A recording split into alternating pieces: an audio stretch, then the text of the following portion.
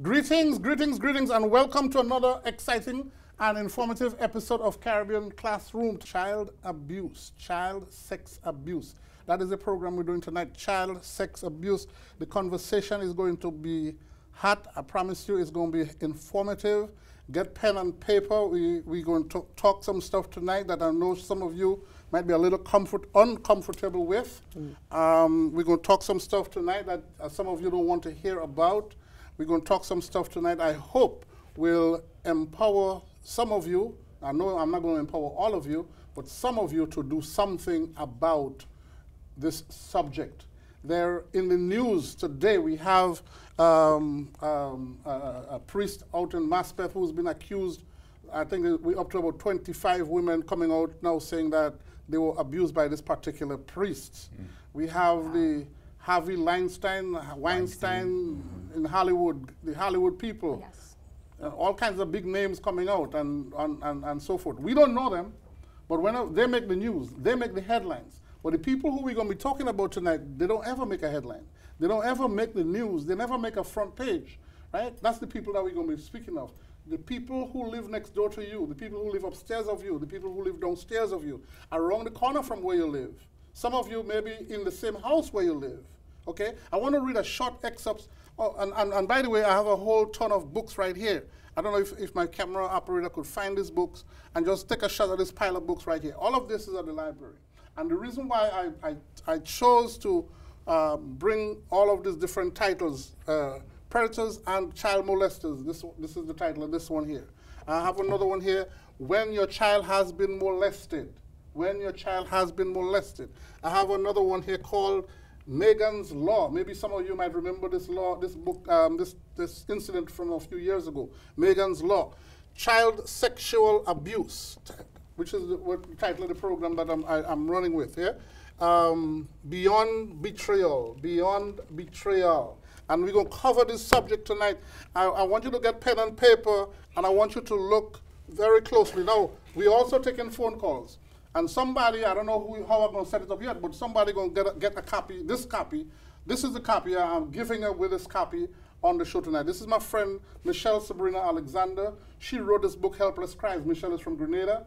And it is written in dialect, Grenadian dialect, so that if you are not familiar with that Grenadian dialect, it might be a little bit difficult for you to read, but the subject matter is covered. I want to encourage you to, somebody, if you call me, and when that number goes up, I don't know how we're going to set it up yet, but I'm going to set it up, and somebody will be getting the copy of this book tonight on this show. Child sexual abuse here on Caribbean Classroom. This is the setup. Tracy Ross never knew her biological father, who died after a brain aneurysm when she was still an infant. So when her mother married Donnie, a gracious man with an all-wheel drive Jeep and a love of hiking, 4-year-old Tracy was ecstatic to have a father figure in her life, a loving and devoted stepfather. Donnie introduced Tracy's family to the joys of fishing, deer hunting, camping, and hiking among the most pristine mountains of rural Idaho. Donnie was everything Tracy dreamed a dad would be: protective, brave, and kind. But when his dependency on his 8-year-old daughter's companionship went too far, everything changed. And ladies and gentlemen, everything changed. I have a survivor on this program tonight. Her name is Sharmin Prince. Welcome, Sharmin, to Caribbean Classroom. Thank you for having me. She is a survivor. Next to Sharmin, he told me that he is a social worker counselor. His name is Atiba, and I had to give some credits here to Sharon Gordon, who put me onto Atiba and said, well, John Crow, if you're looking to do this program, you had to have Atiba on. First time I'm seeing Atiba. Atiba, welcome to Caribbean Classroom. My pleasure. Yes, indeed. And Atiba, give me the power shake. You know. Nice. And next to Atiba, one of the prettiest women I know from Jamaica. I mean, my wife was from Jamaica. So I can't say that she's the prettiest, because, you know, my wife kind of not. But anyway, Marie Dunn, who happened to be on a panel with us a few weeks ago in Brooklyn when we did the book signing with Michelle. And Marie, welcome to Caribbean Classroom. Thank you for having me. Once more time, nice to see you guys. To go back to the opening title segment I read here, everything changed. Talk to me, ladies and gentlemen. You know, that is so factual, John Crow, because when a child is abused at age 8, that child is forced to become an adult. So psychologically, emotionally, everything changes. Biologically, you're an 8-year-old, but you just experience Woman stuff. woman stuff. Big So woman. you are forced to become a big woman, even though you don't have the psychological understanding capacity. and the ability to handle that. 8 years old. 8 years old or 5 years Or old, 5 years like old. in my case. Oh, whoa. 5. 5. Jesus. Well, I just started reading Sabrina's book. Okay. I just started. And when she gave me Defining My Trust, or Defiling My Trust is the title of the paragraph, and I section it out. And when she talked about how the stepfather, again, like in this book, The Source of All Things is the one I just read. Tracy Ross is the author. And she talks about she knew something was wrong. She felt something was wrong, but she didn't have the strength, the temerity, the whatever it is that you need, that you can tell a man, listen, get the hell out, get the fuck out from me, what's wrong with you? You know, you, as a big woman, you can do that, but as a child, you are subdued, you are weakened, even more so. Talk to me, little ladies and gentlemen who are in those field of talking to people about these things. So basically, as a child, as Sharmin eloquently said just now, that child is robbed, their innocence is taken away from them. That child does not have the capacity to understand what's actually going on. They're going through so much physical changes, number one. There's the emotional aspect of it, and that child feels helpless. That child will feel so alone, and then they can't trust anyone. It's very hard because you're looking at, this may be your daddy, your stepfather, a family friend, someone that you're close to, because in most cases, the perpetrators are always someone that they're used to, right? So this child trusts that person, and that trust is broken. That child is taking advantage of. Can you imagine what that child is going through? And you live with that for the rest of your life. For the rest of your life. And then just to add insult to injury, if you never had the opportunity to have that discussion, to share what you're going through, each time you're re-traumatizing yourself and you're victimized each time because you have not gotten the chance to disclose what's going on. But then you're scared to say anything. Yes. And in our culture, in our Caribbean community, you're spoiling the man's name. Yes. What you doing? You can't say that about the man. This is a good man. He does take us hiking in Tracy Ross' case. I mean, this is not a Caribbean author. I don't know which, Idaho, right? So Idaho, Ohio, Jamaica, Guyana, Trinidad, Grenada, it doesn't matter where we're from, we all experiencing the same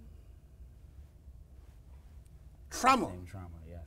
Talk to me, Mr. Atiba, you're quiet on me now. What I was going to say is I work with adults who are HIV positive, mentally ill, substance abuse, and so I'm kind of at the tail end. So that child that grows up, that was abused, destroyed, defiled at 8 o'clock, at 8.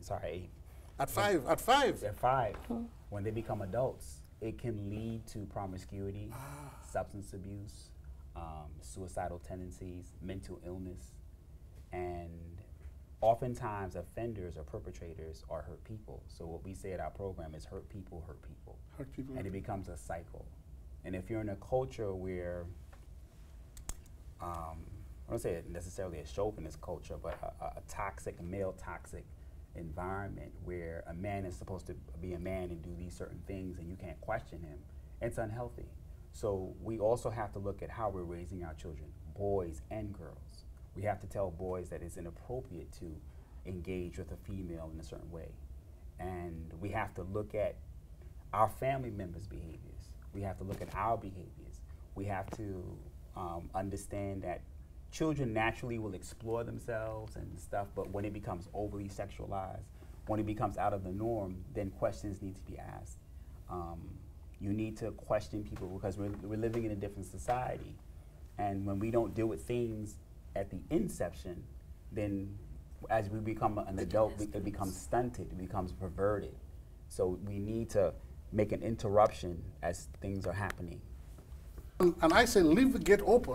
Yes. Leave the gate open for him, your son, Yes. grandson, nephew, Yes. cousin, Niece. to come to you and express himself. Yes. And say the things that are bothering him. My 7-year-old stepdaughter, I remember when we were in the apartment, and you know, she came from Jamaica, and so one day, you know, just flippantly, like I do with my wife, with my daughter, and so flippantly I tap her on her butt, and she said to me, you know, quietly, because we had that kind of communication, Right. John Crow, I don't think that was. I'm not cool with that. That was not. I'm not comfortable with that. Right. And I said, oh, I'm sorry. Yes. You know, and you know, but we had that, if you will, window of communication that we could talk that way. Yes. And I was not like, well, you know, you're in my house. I could touch you if I want to touch you. You know, Right. that kind of a thing. And we have that happening a lot in our communities.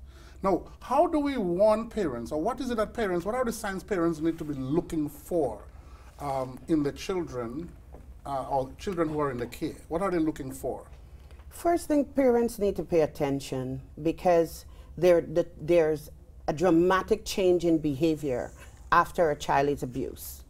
That child who was once maybe introverted becomes extremely extroverted, or the child that was obedient to the parents become extremely rebellious. So there is a dramatic change in behavior, and if parents aren't attentive to their children, they may not observe Pick that. up the cues. No. So you have to look for cues. You have to look for the cues. And there are signs also. The child may be saying things to you, and if you're not listening, you would not be able to pick up those cues. So I said to my son, I said, listen, anybody touch you inappropriately, let me know. Is that a good thing? But we don't have a relationship that I can tell you anything. You told me that if anyone touched me, I can tell you. But we don't have that kind of relationship. So when it happens, because it's something that is so invasive, unless I have a good relationship and a close relationship with you as my authority figure, I would not tell you. So, and just adding to that as well, it's so important for parents to pay attention, because sometimes even before the abuse starts happening, if you're an attentive parent and you pay attention, so Uncle Tom may be coming over and Uncle Tom always wants to babysit. Uncle Tom wants to spend time alone with his child. Those are warning signs you got to pay attention to. If there is a step parent in the home and more focus is placed on Teresa, right? That's something that you want to pay attention to. You understand? And parents need to be open. They need to give that child that opportunity to say, okay, fine, you know what? Even though they may be telling them of the signs to look for, right?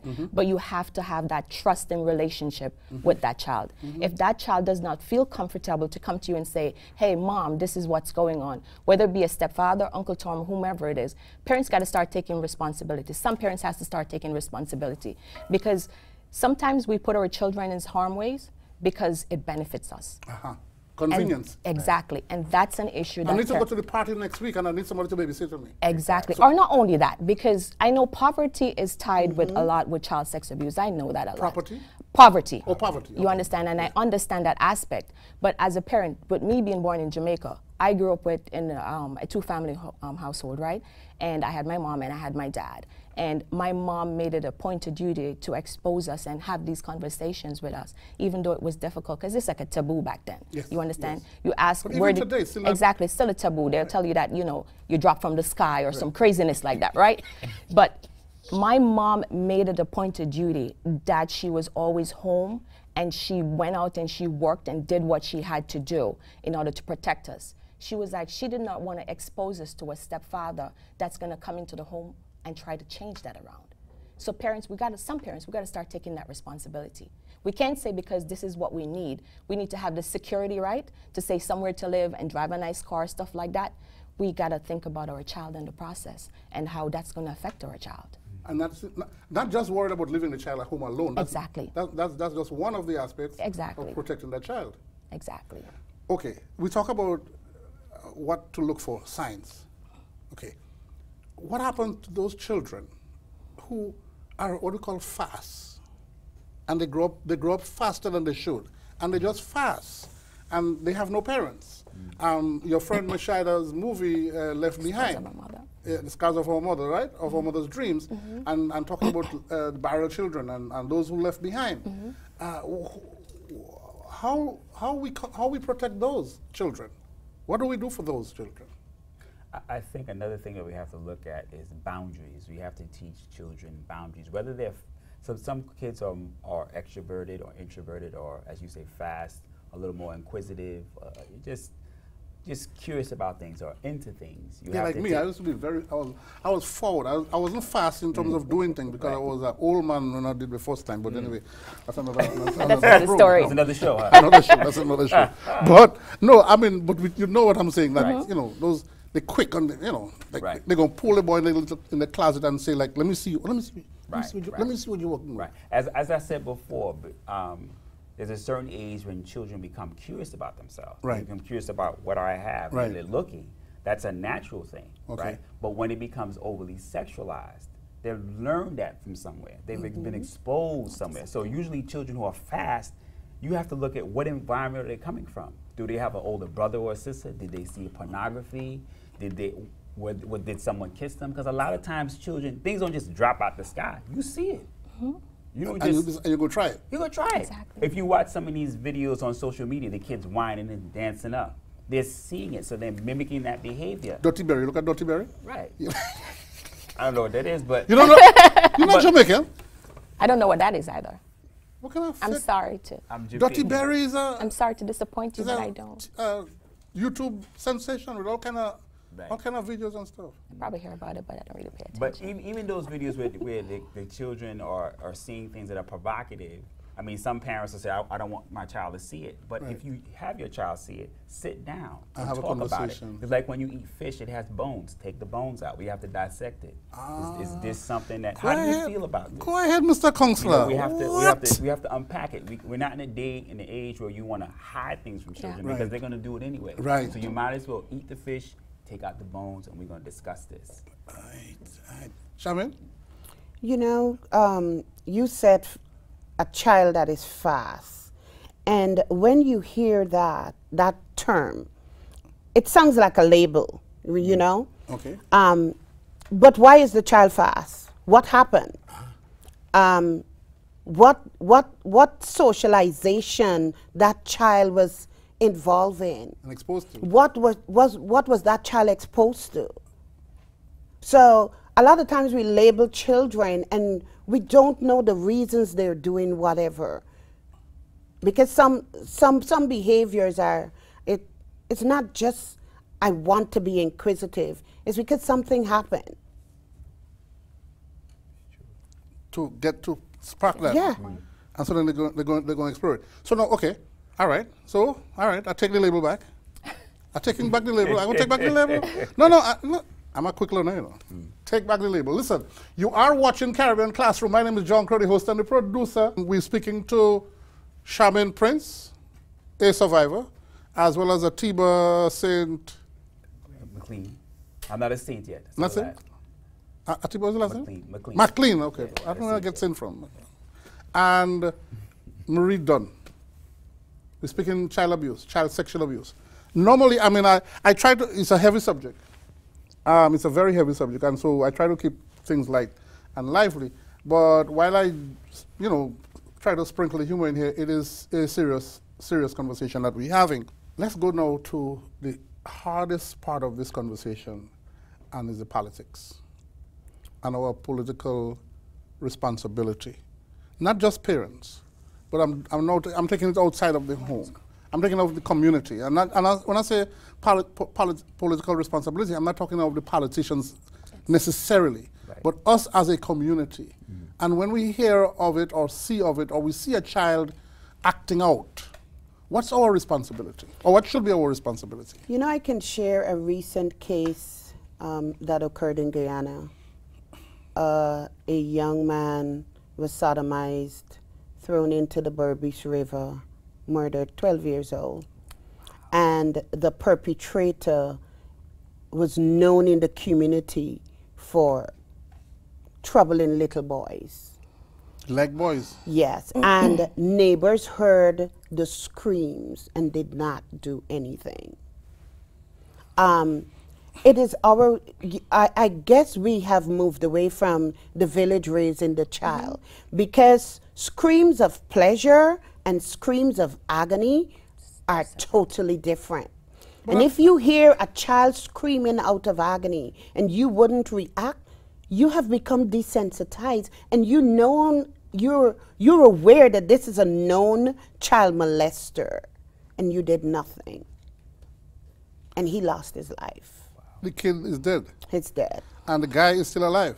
Yes, he's in prison. Oh, he's in prison now? Yeah, well, he got locked up waiting for trial. But not for that act? He got locked up for that. Oh, he did? And then more young boys came out and said they were abused 10 years ago and 5 years ago. Like the Catholic Church kind of a thing? Yes. Like how a lot of people now thinking about the priests, different priests, different places. So now, is that the same kid where you have the petition? Yes. Now is your time to talk about the petition. Yes, so I have a petition for this child making demands on the government of Guyana to change one of the sexual abuse laws to the Archibald law, because the child name is Leonard Archibald, and to ensure that the Guyana Police Force has a specialized unit to deal with child sexual abuse, because there were a lot of victims that actually said they went to the police station and nothing was done.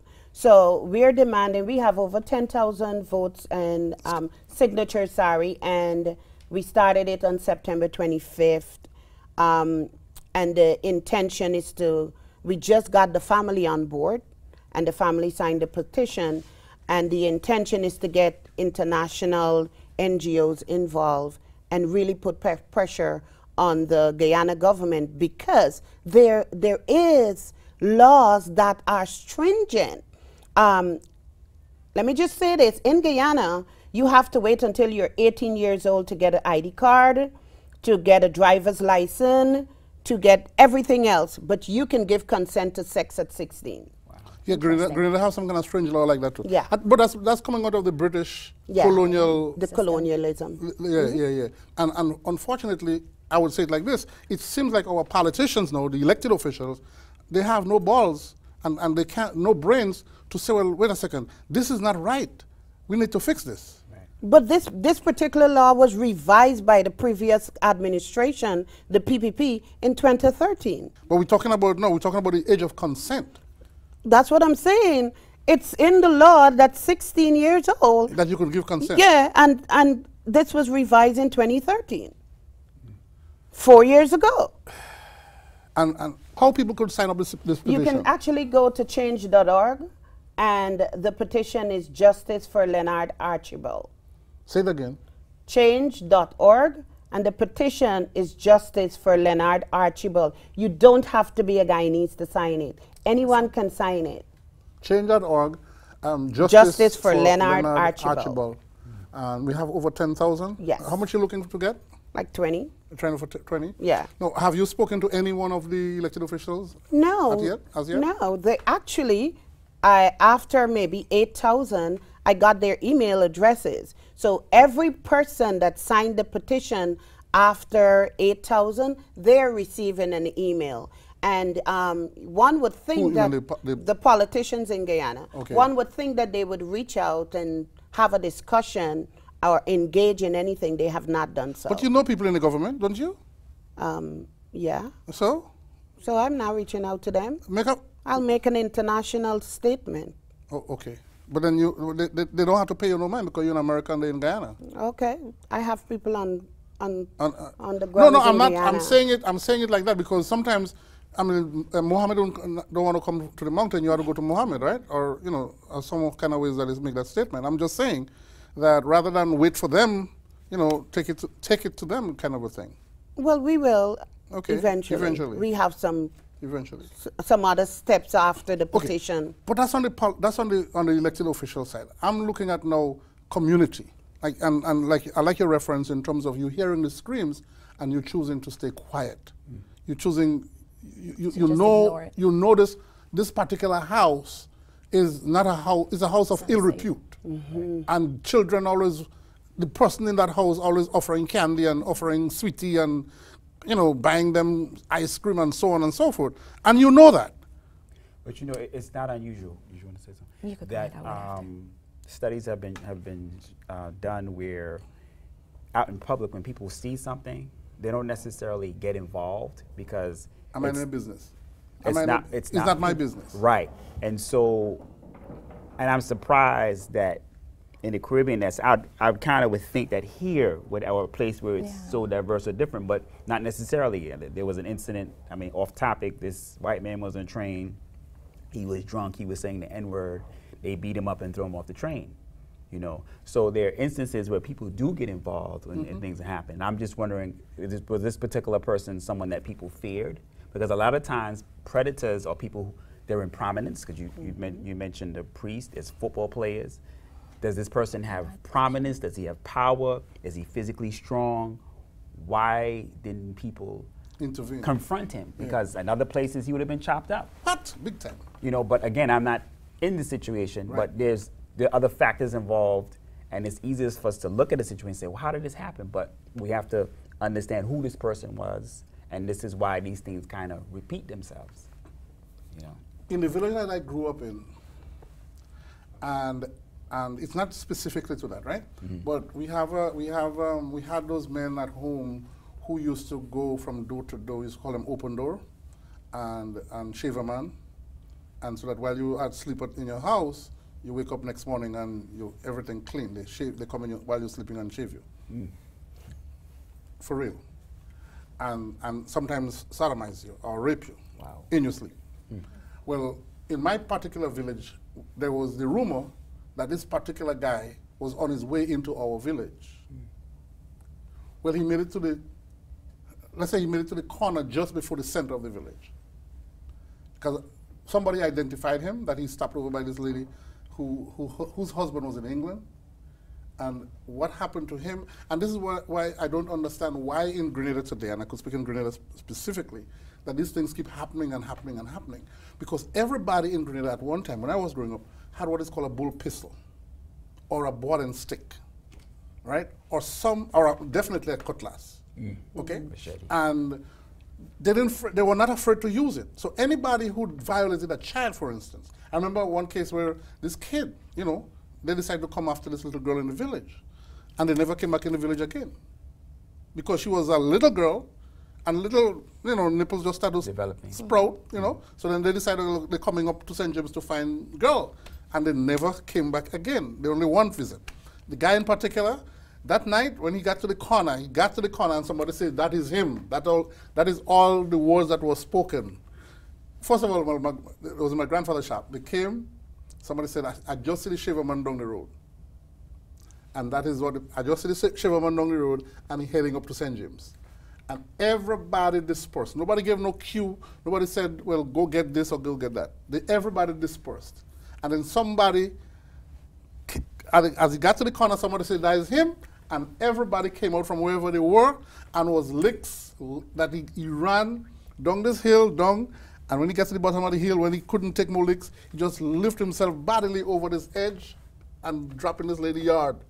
And the lady dragged him in and hide him under her bed. That was the end of any conversation about Shaverman. No, I'm not proposing that vigilante style, that you go beat up people. But I don't understand how is it that we have lost, or seem to have lost, this kind of protectiveness that once existed. Yeah.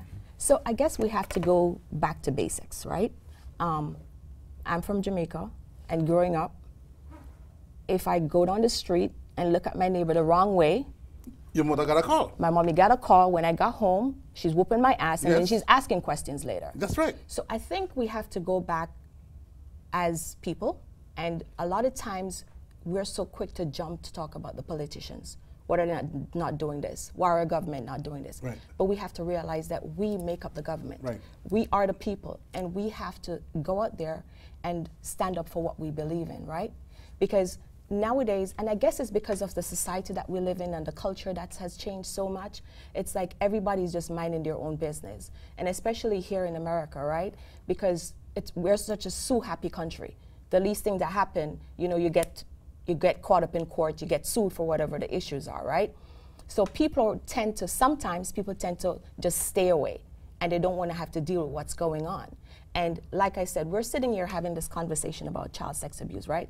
Because it's hitting home to us, and we're feeling the impact of it, and we understand what's going on. But you have their people out there, because this has nothing to do with them. They disassociate themselves with it. So we have to figure out a way to come back together as one, as a nation, and try to work this through. We can go in the school system. You have a kid that goes to school, this kid is an extrovert, or this kid is always getting really good grades, then you notice this child is failing, this child is acting out. Instead of sitting back and say, oh, Johnny is a rude boy, or Johnny is just disrespectful, why not figure out what's going on with Johnny? We all have a responsibility here. We have the school system, we have social workers. It's so much, it's everybody's business. We can't make it be that, okay, it's about the counselors, it's about the survivor. No, it's everybody's business. And we all have to join force, and we have to pay attention. And like we say again, we go back to poverty. Most times sex abuse, it comes from poverty, because we have these kids coming from these homes that has, the parents can hardly afford to take care of them financially. And then you go back to school, who is responsible? Who is helping? Who is paying attention? We shouldn't turn a blind eye. We should sit that child down and figure out what's going on. But the child is not talking. The child is scared, like Sharmin says. There's no open window for that child to express him or herself. Mm-hmm. And so she's not willing to say express herself what is happening. And you're absolutely right about that. So that's why you have to create that safe environment and build that trust. It's all about trust. If a child, excuse my French, a child or anyone can smell bullshit a mile away. And if you put on that act, that child can see. I like that French. That child can see what's going on. So that child is not going to open up to you. Right. You have to have that presence. You have to have that nurturing, that caring, and you have to be attentive. It cannot be about when it benefits you. You understand? You have to set it. You have to build that trust. Trust is built. You can't expect to just get it overnight. You have to develop that. How are your students that you encounter? You're in the school system, are you? No, I'm actually in foster care. In foster care? Yeah, but I deal with the school system as well sometimes. How do they respond to you? So like I said, it takes a lot when a child comes into foster care, because you got to understand this child is removed from that community, that environment that child is used to. So that child is going to come, that child is going to be withdrawn. Some of the kids, they may act out. But it's your responsibility as the social worker to break that barrier. However, you got to figure out how you're going to break that barrier. A lot of times, sometimes when we meet our clients, I go in with one agenda. But the moment I meet our client, it changes. I have to take their directives. Yes. So that's just how you have to build that trust. So you can't work it from a cookie angle. No. No. Well, according to chapter 7 in course number 5. Now, you just got to go with the flow. Yes. Whatever that direction that child is taking you, that's what you have to do. If it means that you have to get down to that child level, and when I say getting down to that child's level, you may have to stoop. You may have to cuddle that child.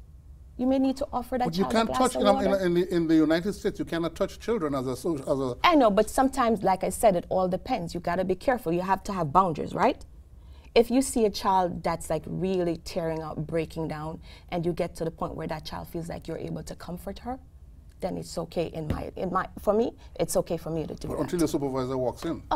Then I'll deal with that. Because sometimes you have to just step aside. Once you know what you're doing is right, and you feel it within your gut, you have to just follow that. I just want to say something. Most times we're under the impression that child sexual abuse and poverty are synonymous. Right now in Guyana, we have one of the top high schools. One of the evidence of sexual abuse is cutting. Yes. And that school has the highest number of cutters. And it's one of the top high schools in Guyana. Really? So, and a lot of poor people don't go to that school. Okay. Because you have to be brilliant. And you have to be bright. you have to be bright. Yes. And then sometimes your parents have to have the money. So, it's not So talking poverty and child sexual abuse might not always be synonymous. Well, I know we're talking about child sex abuse, but we also have to look at neglect. We also have to look at neglect is a parent not taking that child to their doctor's visits, not feeding the child properly. Nutrition, you know, is the child smelly? So I mean, sexual abuse is one piece of it, but there's neglect, there is emotional abuse, there's physical abuse. How is the parent talking to the child? Are you saying, because a lot of times I observe parents, you see it in public, I can't stand you, or they're cursing the child out. And so there's a disconnect. So if you're constantly beating or browbeating the child, you don't say anything positive, then that child has a low self-esteem. This child now becomes a victim to domestic violence and sexual abuse, becomes a victim to just allowing themselves to be battered. So we have to look at, you know, sexual abuse as one facet of it, but there's, like I said, maltreatment, neglect, emotional and physical abuse that also can tie into it, because if a lot of times perpetrators will say, let's keep this a secret. Well, that's a code. And as you're saying, if money's involved, I'll give you $20 if you keep your mouth shut. Right. Now, Buy you ice cream. Right. Now, children in prestigious schools, there's this pressure. You know, you look at it in colleges. If you say anything, you lose your scholarship. Right. Or I won't let you graduate. So it's about power. You have to understand that sex is one piece of it, but it's about power. Rape is about power. When you defile someone, it's about power. Because it's not, I'm trying to figure out, as a grown man, what pleasure could you get from a 5-year-old child? As a grown man. Right. And you will have sex with a 5-year-old, 9-year-old, 10-year-old, 13-year-old. What pleasure are you getting out of that? And it goes back to, we are a product of our environment. And sometimes those perpetrators, they were once abused, they're victims themselves. And they never got that chance to heal. So the cycle continues. That's it. And then you also, in school, were taught the, you know, Sigmund Freud, you know, about the id, the ego, and the super ego. Your id is the instant gratification. You know, I can get up and just slap you in your head. But there's consequences, consequential thinking. If I'm going to always act on impulse and no one's there to correct me, I might have a short lifespan. Or I might just think that that's appropriate. Then you have your ego and says, well, that's not appropriate. Maybe I should wait. And then you have your super ego says, well, I don't think I need to behave that way because that's inappropriate. So your morals, how were you raised? Norms. If you grew up without any type of boundaries, then you're going to become an adult or an adolescent that has no boundaries. So my girlfriend, she likes to watch Criminal Minds, and I'm like, yo, you watch too much of this stuff, and it's crazy. But it's a teaching tool. I mean, shows are designed, and it's teaching. You see the unsub, you see the kind of behaviors that keeps being perpetrated. She ever try anything with you? That's another show. But I'm just saying, you see this kind of things. It's inappropriate. It's not healthy. Right. So when you constantly see it, then it's normalized. Right. You go to certain parades, the guys touch up on the women, and if you're a teenager or young, then you think it's appropriate to do that. Yes. And then you see how it can transfer into something else. So if you're not teaching your son or your daughter, say, hey, you don't do that. You see a young lady, you speak with your mouth. You don't need to touch someone. Yo, that's mass. What's wrong with you? That's mass. Oh God. Yeah, that's mass. We're just having fun. Right, but then there could be a massacre if you touch the wrong person. So you have to change the way you interact with each other, because if that's my sister, I wouldn't want someone touching my sister. If that's my sister, my aunt, I wouldn't want. If you don't want someone to disrespect your aunt, why would you do it to someone else? All right then. Boundaries, family, community. All right then. This is going hot. Listen, you are watching Caribbean Classroom. Change.org, Justice for Leonard Archibald. Again, change.org, Justice for Leonard Archibald. And you don't have to be Guyanese to sign that petition. Anybody could sign. Anybody can sign it. if you believe that children must not be abused and children must be allowed to live their lives as children, sign the petition. Very good. My name is Marie Dunn. I am currently a social worker. I work at Graham Wyndham Foster Care Agency. I'm the director for Family Success Program. I am motivated to help others because I was at one point in my life needing help and I had no one to support me. So I think it's really important that I am on the opposite side now where I could give back to my community. And I think it's like so important. So that's why I do the job I do. And she's from Jamaica. She, he, her. Yes. I can't with you. You can. So my name is Atiba McLean, and I've been doing social work, I guess now, for about 11 years. I started off Has work. it been rewarding? It has been rewarding. It's both rewarding and it's challenging. I've worked with children and families where the agency was a Jewish board. We would get a case or a family referred to us because of truancy at home, a disruption. So we would have to come into the family and try and find a solution so that the parents can kind of run the household on their own. Now I work at St. Mary's Adult Day Care Center with adults, as I said, who are HIV positive, mentally ill, substance abuse. And these people are often, 99% of the time, child sex abuse, trauma. So now they become adults, 40, 50, 70 years old, Carrying it. and they have addictions. There's food addiction, there's sex addiction, because something wasn't managed early on. The other thing I wanted to say is what's also important is when, as a parent or even as an adult, someone who's been abused, go and get therapy, go and get some help. That's something that our community, I think, is shifting. We have this stigma about getting help. And so if you find yourself in a situation, get help, ask for help. I'm going to come back to you on that one. Your turn, Miss. I am Sharmin Prince. I'm a Guyanese.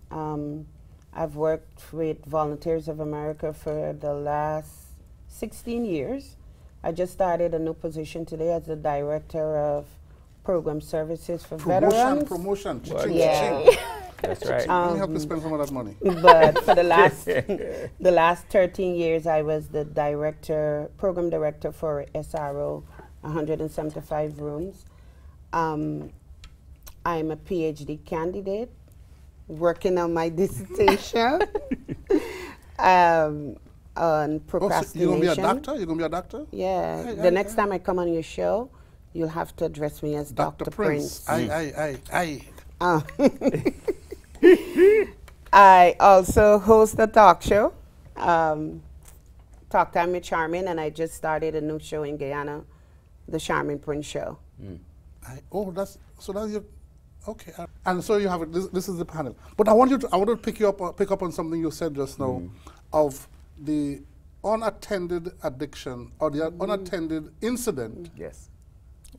that leads to behaviors Manifesting behaviors. in your adult that carries over to Yes. the adult life. Yes. I mean, you ladies could join in on this too, because everybody's nodding their head, yes, yes, yes.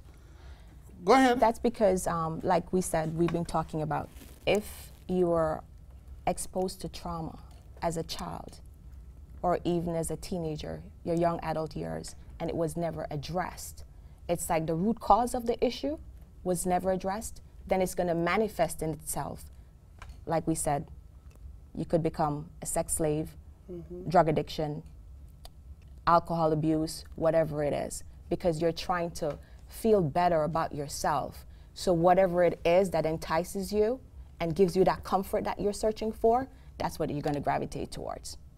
And a lot of sexual abuse victims, especially when it's not addressed, they become promiscuous. And we, society, label them. Yeah.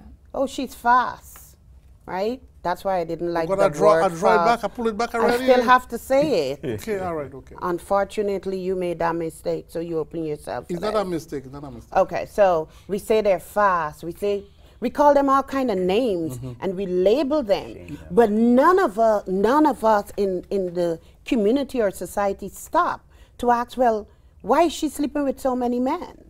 why is she doing that? Or even stop the young lady to say, why are you doing this to yourself?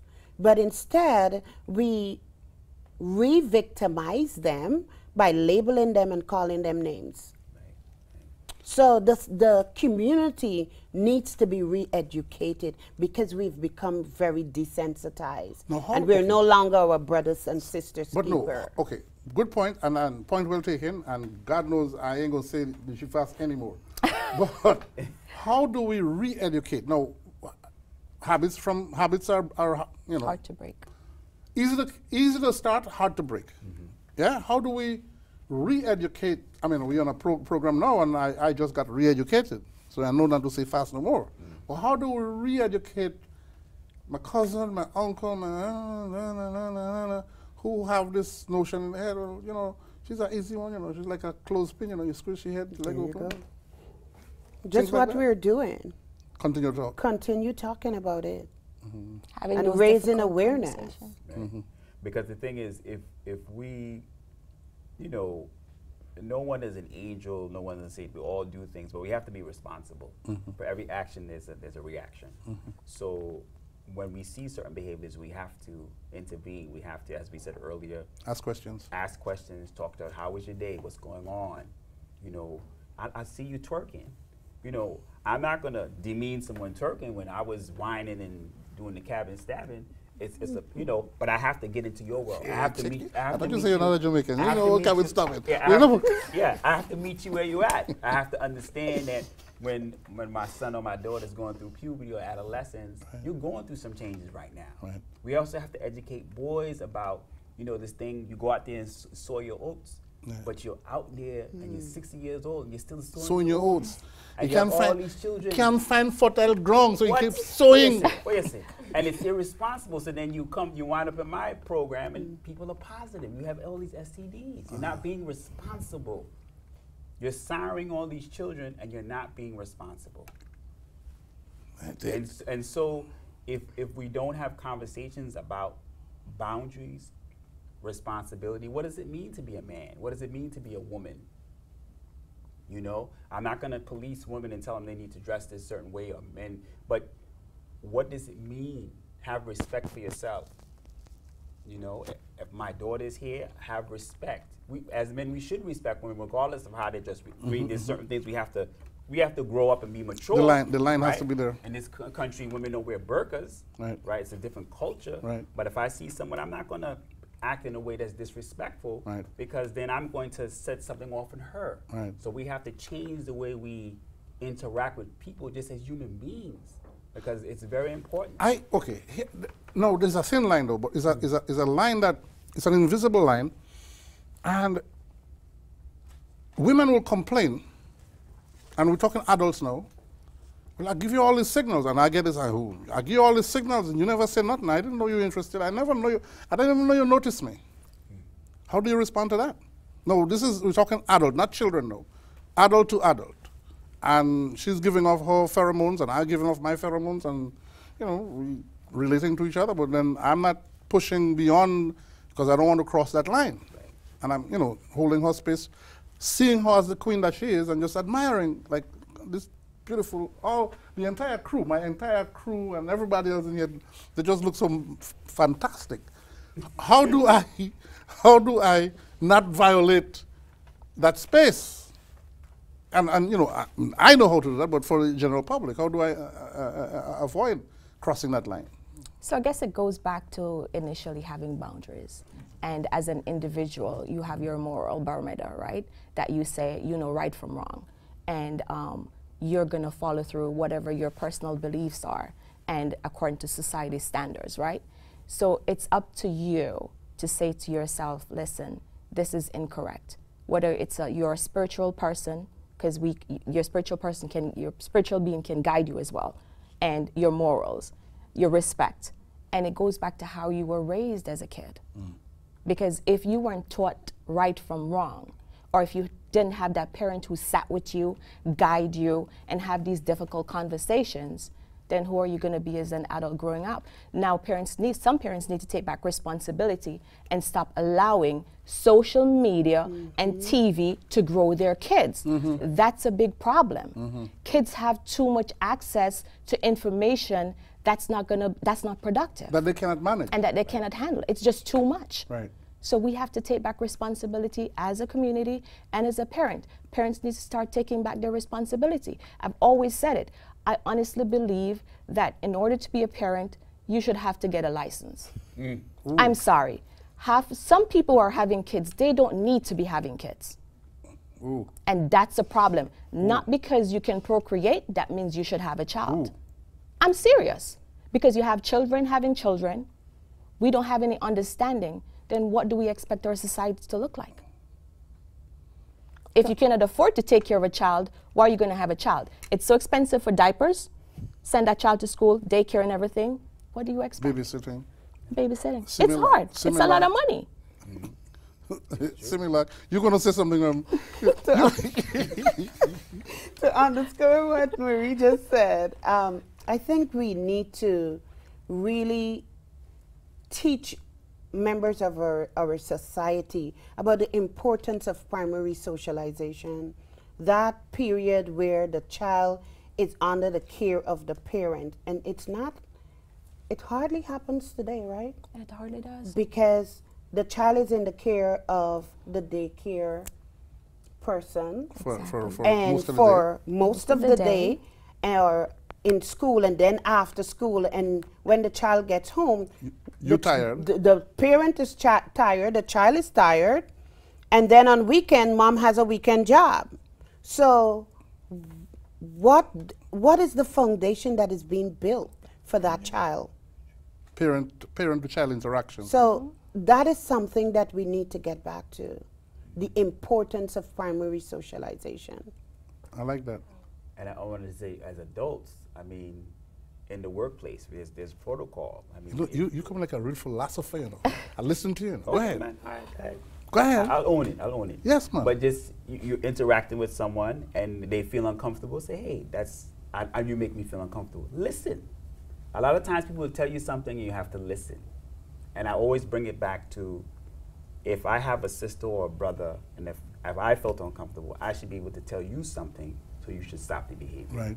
So again, it's just mutual common respect. Yes. If we don't have respect for each other, then it just keeps on multiplying, you know. So. And just to add to that, it's not only about the verbal communication. We got to pay attention to the body language. Yes. That's really important. When the body says lack, that means you stay away. That means lack. Yes. Yes. Stay away. Exactly. But what happened? Okay, this is another show. What happened to when women now decide to give us mixed signal now? Come on now, talk to me about that. Anyhow, that's another show. That's the next show. That's it. Next time we're gonna come back on that one because we're not good for giving those mixed signal. But on the serious note, we have any contact information that we want to share? Websites, 800 numbers that people who are in distress, who need help, that they can call, etc. Those kind of things. So in terms of if you suspect that a child is being abused, you could call the State Central Registry. I think it's 1-800-523-HOPE. That's the phone number. You could also contact 311. You could contact your local precinct. And there is RAIN. That's another, for sexual perpetrators, that's another site that you could go onto as well. And I think that's about it off the top of my head right now. Okay. And if you're a victim, a survivor, seek help. It's very, very important for you to get help, therapy, and counseling. At any age? At any age. Exactly. And it's not your fault. And it's not your fault. It's important to remember that. And just before I came in this evening, you can go online and just type in warning signs of child sex abuse or anything. The information, we're living in the information age. You can just type in anything and anything comes up. So if again, as the other guest said, if you see something, ask questions, get involved, or speak to someone who you may look up to and they can offer some guidance. A female friend of mine recently broke down in my arms, literally broke down in my arms, that she was sexually molested at 7 or 8 years old. And she finally found the strength to confide in me. Wow. And I didn't expect it. I'm not a counselor, you know, but I always talking to folk. And it took me to a place that I didn't know that I could go, to say to her, just like what you just said, it's not your fault. It really is not your fault. And it's up to you to really, you know, pull yourself together, know that you have let it out, and know you're going to feel lighter. Yeah. That's right. And Let go of the baggage. move from there. Yes. I have a 61-year-old who actually shared for the first time that she was sexually abused and the trauma that accompanied that experience, where she was sexually abused, went home to her mother and grandmother, and went home to her mother first, and her mother blamed her. Took her to the grandmother and they peppered her. And she's now 61 years old, and she is now seeking therapy. That's right. Because she has just learned Deal with and it. understood that it's important for us to seek help, for her to seek help. On Caribbean Classroom, you never know what you can find. Tonight we're talking child sexual abuse. You know somebody who you suspect might be an abuser or a victim of the abuse? We'll give you some numbers. You could call me. You can go online. You can call your precinct. I would normally say call the priest, but nowadays you can't even trust the priest. So, but you could call the police precinct. At least them, they, you know, you can kind of trust them a little bit. A little bit. But parents, you have a responsibility for your children. You have a responsibility to your children. There are too many children raising themselves. And not because a parent is dead or a parent, you know, is in jail or nothing like that. They just, parents are there, but they're not there. You have to pay attention to the language of your children, all of it. The verbal language, the play language, the body language, the way in which they interact with you or not interact with you. We are our children's protectors. We have to secure them and make sure that they're safe. Tonight's program, we're just scratching the surface. It's the first time they're meeting each other, so they're a little kind of a tense, like tight, you know, so they're not knowing which of those vibes going, so they're kind of holding it back a little bit. But I'm going to have them come back again, and we're going to explore this topic some more. I want to encourage those of you who are watching, because I know you're watching, and you're scared to call. That's not a problem. We're going to continue to talk about this. Thank you for watching Caribbean Classroom. Find us on Facebook. Find us on, what is it, Instagram, I think it is. And leave a comment. Good night. Adios. Peace. Thank you very much. Thank you. Mr. Jonko. Thank you. Thank you. Thank you.